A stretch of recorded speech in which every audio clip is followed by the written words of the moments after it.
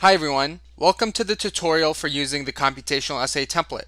The Computational Essay Template provides users with additional tools to write and share computational essays. To learn about computational essays and how to get started on writing one, you can take a look at the sample content available here.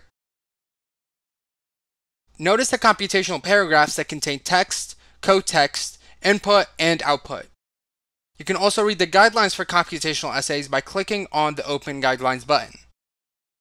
The first three cells in the template are not deletable and are required for the submission of computational essays. In addition, all the initial template cells will automatically clear their contents when clicked to make filling in your own content easier.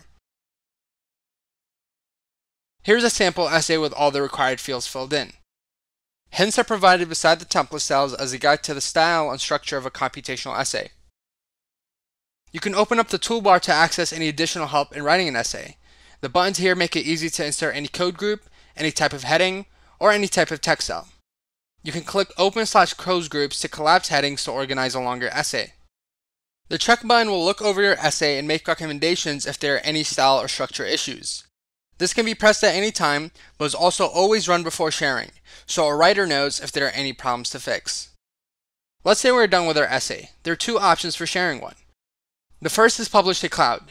This button will make a copy of the essay without the orange toolbar and publish it to your cloud account. So we're going to make the copy here, and then we can use the dialog box to choose how the essay will be published. And here we'll be naming it Sample Essay. Once it's published, you can share your essay using the provided link. The second option is Submit to Repository. This button will automatically submit your essay to the Wolfram Notebook archive and give you a unique identifier for your essay. You will also receive a confirmation email once it's successfully received. Thank you for listening to the tutorial for the Computational Essay Template.